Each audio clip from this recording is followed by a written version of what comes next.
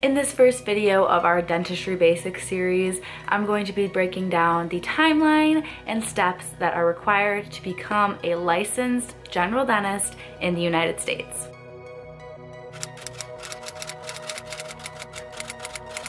This timeline is going to start after finishing high school. So whether you're coming directly from high school or you're coming from a different career, you can get a scale for how long this process is and what all it entails. The first 4 years, most people will be spending in a university, obtaining a bachelor's degree and completing their prerequisites for dental school. Videos will be coming soon about majors for undergrad and pre-dental students. Before you can be accepted into a dental school in the United States, you need to take the dental admissions test, which is a computer-based multiple choice exam. You also need to write a personal statement as part of the dental school application, obtain letters of recommendation, and complete the required sections on the dental application, which is called a DIA ADSAS. I already have a bunch of videos on my channel about all the sections of the DAT and 2 videos about personal statements. After sending in that dental school application, the dental schools will then decide if they would like to give you an interview as a prospective student for their program. It's up to you how many programs you would like to apply to and how many programs you would like to interview at if you have the opportunity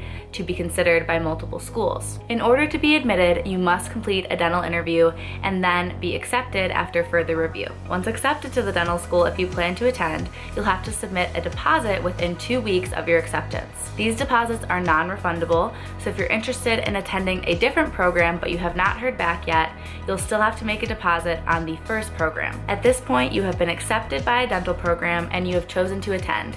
You've paid your first semester of tuition and you're going to begin dental school, which is traditionally a 4-year process. However, there are 2 dental schools in the United States that will be offering 3-year programs: University of Pacific in San Francisco, California, and Roseman University in Utah. During your 4 years of dental school, you're going to have various requirements set by your specific school, but there are some standards across every single dental school that every single student will have to complete in order to obtain a dental license to practice as a general dentist. There are 3 things that you will need to do once you are in dental school before you're able to practice as a general dentist. First being obtaining your DDS or DMD degree from the dental school that you attend. The requirements for obtaining that degree are going to vary from school to school, and I will discuss classes and clinical requirements in a different video. You will also need to pass your state licensing exam. Each state differs, unfortunately. REB and CDCA are the most common organizations that would cover most of the 50 states,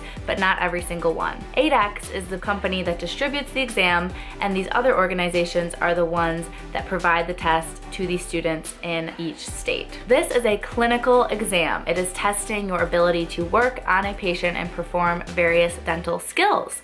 It's currently under reform, and in certain states they are accepting mannequin-based exams, and other states are still requiring live patient exams. This is administered over 2 different periods throughout your 4th year of dental school, and you will need to pass every single part to move on to the next part and eventually complete the licensing process. Each part of the state licensing exam will be discussed in a different video. Part 3 of 3 that you will need to obtain your dental license in full to practice in the United States is to pass the Integrated National Board's Dental Exam, INBDE. It is another computer-based multiple choice exam that is standardized between every single dental student in the country. So you've made it through 4 years of obtaining a bachelor's degree, potentially sometime in between through gap years, or if you've been working in a different job and you've been in dental school for 4 years and finally obtained all of your licensure to practice. Now you can work as a general dentist for the rest of your life if that is what you would like to do. And once you're working as a general dentist, there are 2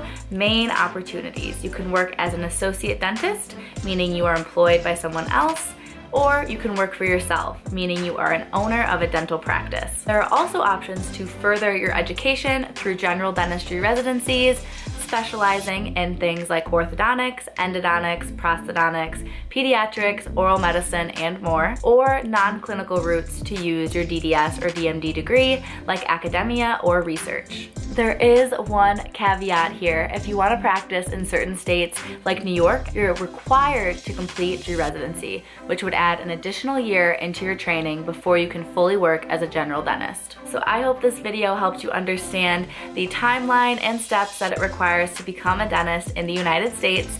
Like this video if you're interested in this Dentistry Basics series. Let me know which topics about dentistry you would like me to break down and simplify in another video. And if you're new here, be sure to stick around, subscribe. My name is Haley. I'm a dental student in my second year in Michigan, and I would love to have you follow along for other videos on this channel, including this basics series, but also vlogs and other informative content about dentistry and my life in dental school.